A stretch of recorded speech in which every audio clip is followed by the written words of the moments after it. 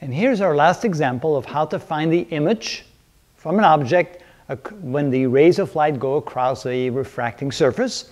Notice here that the object is in air and the observer is looking at the image from the other side of the boundary, and on this side of the boundary the index of refraction is 1.5, probably glass. The radius of curvature is 10 centimeters, but notice that it is bent towards the observer, and when it's bent towards the observer we must have the radius of curvature as a negative number. Using the equation we have n1 over s plus n2 over s prime is equal to n2 minus n1 over r being the radius of curvature. And then let's now plug in the numbers.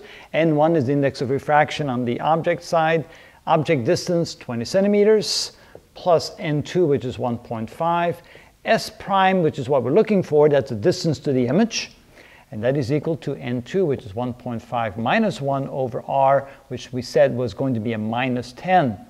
All right, simplifying this a little bit, we have, and bringing the 1 over 20 over to the other side, we can say this is 1.5 over s prime, which is equal to 0.5 over minus 10. And when we bring the 120 over to the other side, it becomes minus 1 over 20.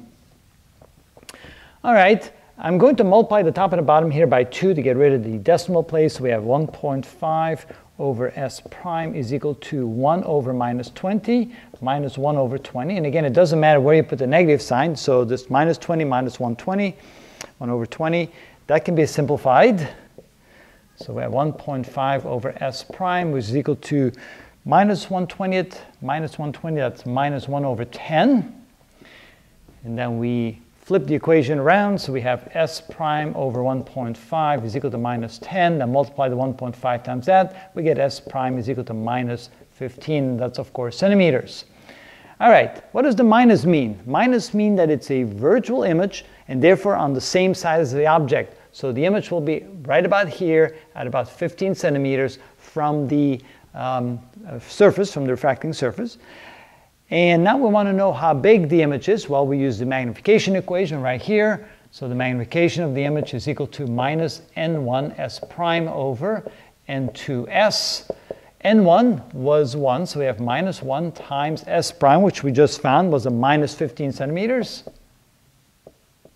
divided by n2, which is 1.5, times s, and the object was placed at a distance of 20 centimeters. So this becomes equal to positive 15 over 30, which is 1/2. That means the magnification of the image is half the size of the object. And since it's a positive magnification, that means the image is upright or in the same direction as the object. And so we can place it right here. There's the image, upright, half the size of the object, 15 centimeters away from the surface. So s prime equals minus 15 centimeters. Minus, of course, means that's in front of the surface, not behind the surface, and it's a virtual image. And that's how you do that problem.